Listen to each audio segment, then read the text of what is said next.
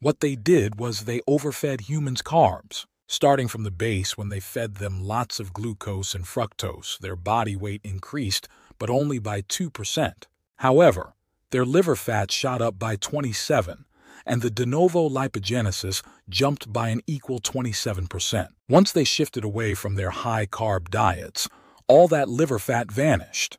When you consume ample glucose, it triggers the release of the hormone insulin, which is all about storage. It signals our body to stash some of that incoming energy. One method our body uses for this is by making new fat. These studies highlight a clear link between giving people insulin and the amount of liver fat they carry. The same story plays out with overloading on fructose, like sugar or high fructose corn syrup. When they tried this on humans, they discovered that de novo lipogenesis in the liver amped up new fat production by 79%.